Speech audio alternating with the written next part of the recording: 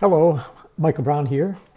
I had a person ask me just this morning about how to use SuperFlip software to interlace two pictures to create an 8x10 lenticular, and I thought I would demonstrate that.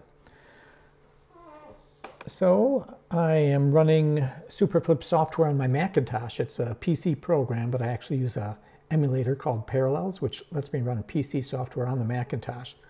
So over here on the desktop, I have the icon for SuperFlip 3D, and this is actually the SuperFlip 3D Genius software. But if you come over here to Project and go to SuperFlip, you'll see this dialog box changes its options. So I'll do that. A new, more simplistic dialog box appears, and we'll use that to create this two-phase flip. So I'm going to come over here to Add Files, and on my desktop, actually not on my desktop, in a folder, I have two sample images sized up for 8x10 inches. I'm going to open those up. Now, when we make lenticulars, we can either make ones where the lenticules run horizontally for flip cards, or we can have the lenticules running vertically in case we want to have a wall print that you walk by and it changes. And what I like to do is make these wall prints, and I always like one of my images to be dead center. Well, you can see here if I only have two pictures, you'll see one as you move slightly to one side of center and the other when you move slightly to the other side of center. But if you're straight on it, you're at the transition, and that doesn't look that nice. So what we'll do is actually duplicate our two pictures. So we now have four pictures.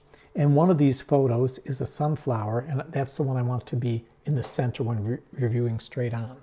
So what I'm going to do is move this first image to be on one side and on the other side of the sunflower picture. So now we have these four images, one called flowers, two frames of the sunflower, and the other of the multiple flowers. Now we're going to process this lenticular. So under the output file, we want to use the screen frequency. The person I was talking to said they were using 75 LPI.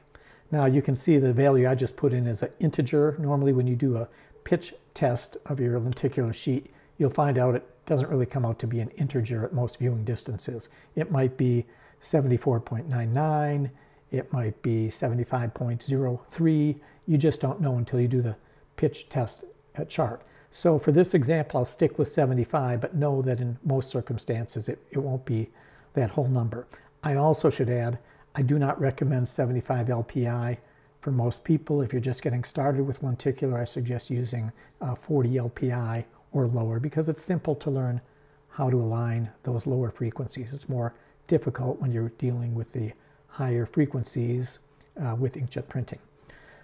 One other thing I want to do is remember to put alignment marks around the perimeter of our picture, and that helps to align the lenticular sheet with the finished print.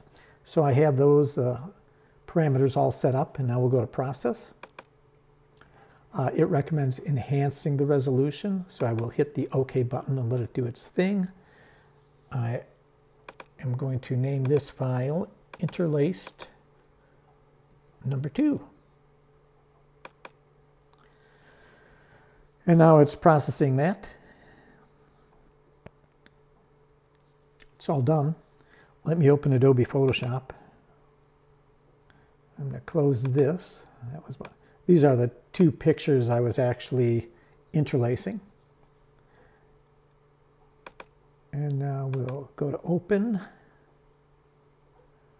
grab our Interlace 2, and here's the interlace file. You can see there's a border around it. If I zoom in,